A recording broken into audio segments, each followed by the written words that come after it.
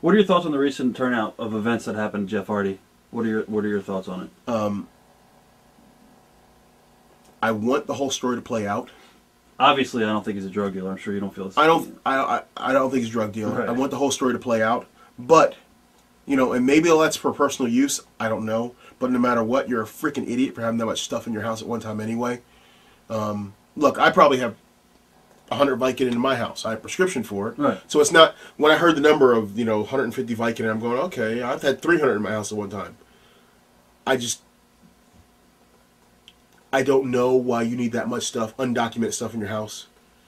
And like I said, I don't know how it's going to play out, but no matter what, he's a freaking idiot for having that much stuff in his house at one time. And the only reason someone knows about it is because he probably showed someone. That's the only reason someone knows about it. Yeah. So he's a bigger idiot for showing people he had that much in his house.